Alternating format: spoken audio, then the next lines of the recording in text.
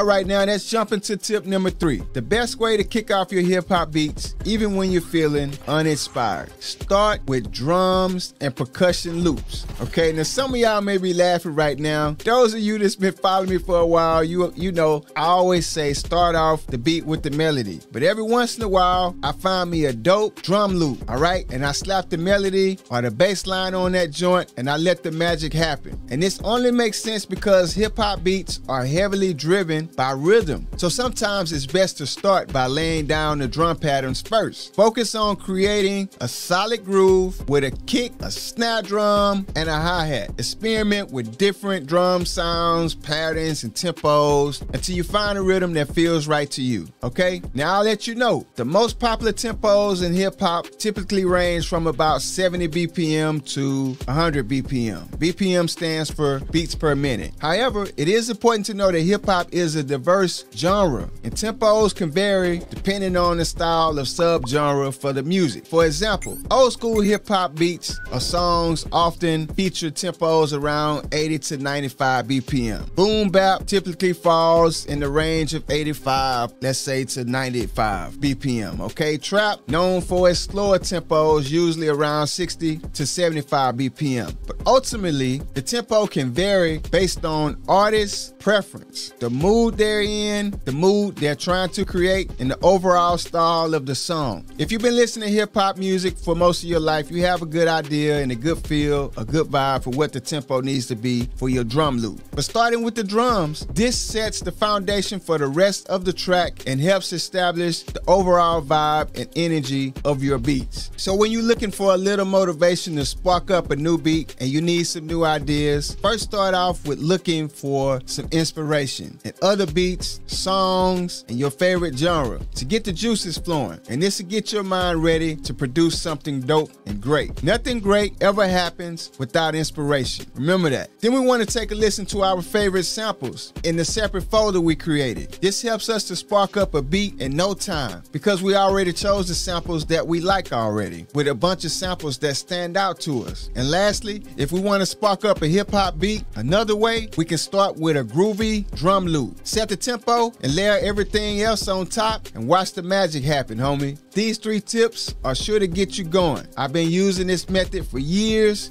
Whenever I'm in a slump, whenever I need to be inspired, I go back to the music that I know, I dig, I groove with, and it gets me out of that slump and helps me to gain inspiration and start making dope beats again, okay?